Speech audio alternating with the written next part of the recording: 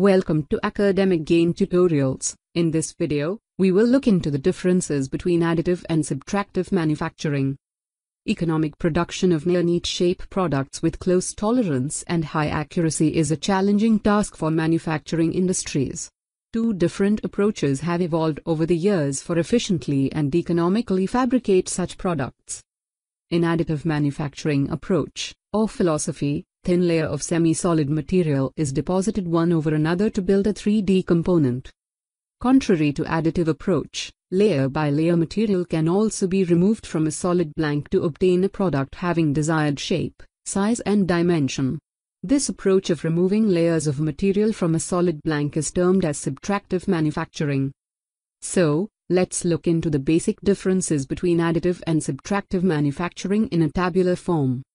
Difference number 1. In additive manufacturing, layer-by-layer material is added one over another to develop desired solid 3D product, whereas, in subtractive manufacturing, layer-by-layer material is gradually removed from a solid block to fabricate 3D product. Number 2. The additive manufacturing concept is usually suitable for materials having low melting point, such as plastic, whereas, the subtractive manufacturing concept can be applied to all solid materials irrespective of melting point.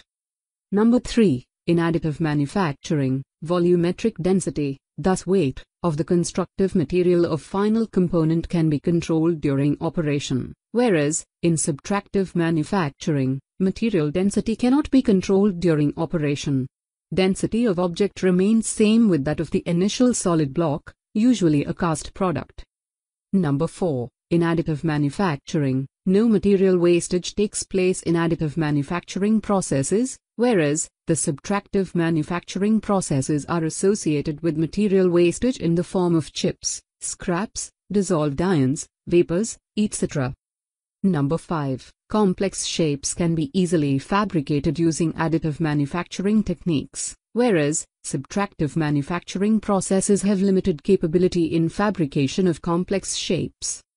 Number 6. Structures containing fully closed internal hollow parts can be produced by additive manufacturing processes, whereas, structures containing enclosed hollow parts cannot be produced by subtractive manufacturing processes, unless joining is allowed.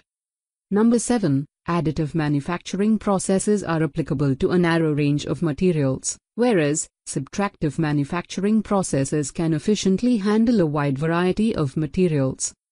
And, difference number 8, additive manufacturing processes are time-consuming and costly but can provide superior quality and desired property without requiring any further processing, whereas, subtractive manufacturing processes are time-efficient and economic. These are usually suitable for mass production where requirement of product quality is not so tight,